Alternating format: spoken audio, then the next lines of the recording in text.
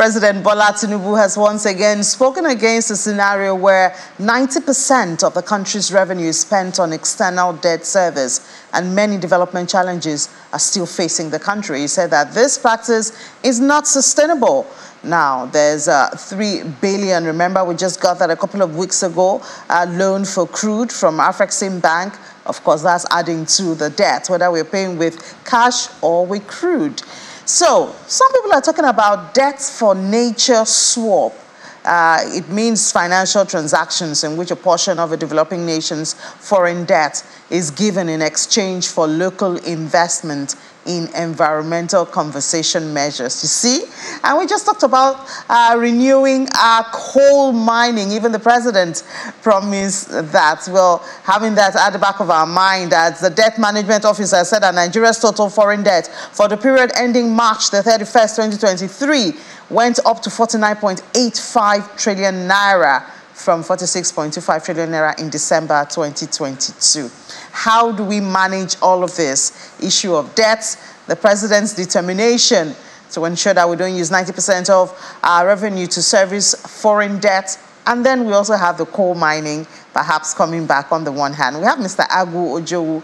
He's a senior consultant at the Africa Practice. He joins us from our Abuja studio. Thank you so much for your time this morning, Mr. Ojowu. Tell us, first of all, explain to a lot of us to understand this concept of debt for nature swap. What's it about? Thank you, Edie, for having me. The debt for nature swap concept is basically an agreement where a debtor country and a creditor organization come to an agreement where a part of their debt is pretty much forgiven in exchange for commitments for investment in environmental remediation, nature conservation, investment in renewable energy, and the likes. All right, so I guess you think that Nigeria could tap into this to deal with these huge debts that we have. Using about 90% of our revenue to service that doesn't sound sustainable. Yes, absolutely right. It's not sustainable. We've spent about 90% of our revenues on debt servicing, and we've averaged that for about the past 3 years. And the debt for nature swap almost comes as a silver bullet. It's not an easy fix, but it's an opportunity that Nigeria can potentially leverage to address the debt challenges that we have and simultaneously address some of the nature concerns that we have. We have desertification in the north, where we are looking at financing for the Great Green Wall.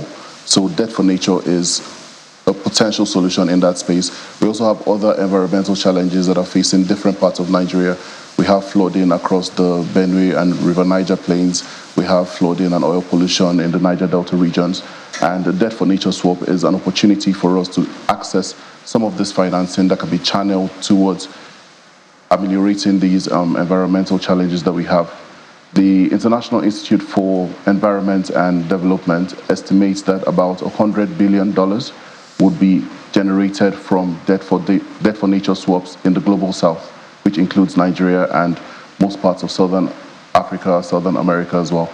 So when you hear the promise of the president and even the reports we just played, where some individuals believe that Nigeria does have revenue to make and answers to some challenges by mining coal, does it worry you?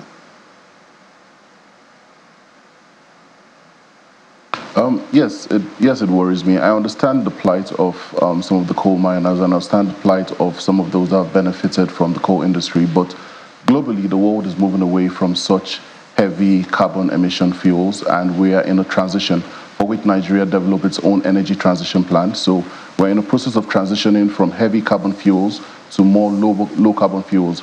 We have an abundance of gas, which is our ideal transition fuel.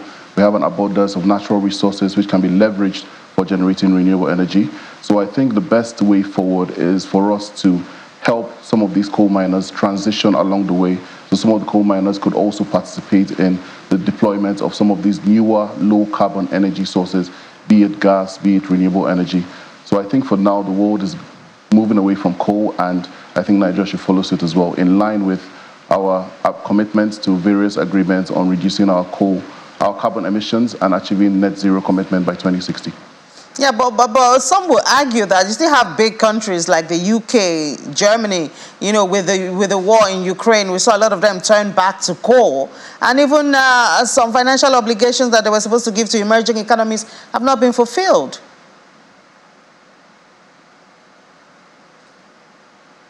Yeah, that's exactly right. Sometimes it's like what Nigerians say, that condition make crayfish bend. Those were almost forced reactions to situations. But right now, the impact of climate change is hitting harder on sub-Saharan Africa. We have minimal capacity to deal with the impacts of climate change. The global north, the more developed countries, Europe, the United States, they have a wider buffer to deal with the impacts of climate change. But you saw the levels of flooding that we saw last year, and we saw the amount of lives and property that was lost. It was in billions. Nigeria doesn't have that amount of buffer to deal with the impacts of climate change the way these European countries are. So that's why they can still afford to go back. But right now, it's a case of survival for us. And we need to be able to bite the bullet now, chew the bitter medicine now, and make the right decisions so that going forward, we can have a more stable environment and deal with less negative impacts of climate change. All right, so how would you suggest that the government, you have to convince President Bola Tinubu first, I mean, because he said it in his campaign that he was going to revive coal mining. But how do you convince him now, and what are some of the initial steps that could be taken if he decides to adopt this concept?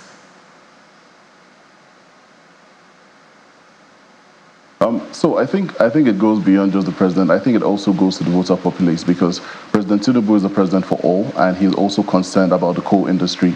But we need to make everyone understand, right from the elementary level of education, we need to have a climate awareness program. We used to have environmental studies. We need to bring that back for people to understand a life cycle analysis of climate change and its impact. If we decide to mine more coal, if we decide to have more carbon emissions in the air now, the impact of that, we need to understand the entire life cycle of it and know that this might not necessarily be the best way, and there are alternative ways. We have an abundance of gas. Majority of our gas reserves are still remain untapped. Those are alternatives that we can look at.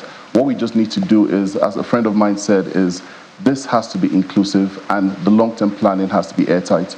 So we need to ensure that we carry everyone along, show them what the long-term planning is, and that way I believe we can successfully get the buy-in of both the voters and President Tinubu as well. Yeah, well, it looks like you have a lot of convincing to do to both the government and the people, but thank you so much for your time this morning, Mr. Agwojo, Senior Consultant at Africa Practice.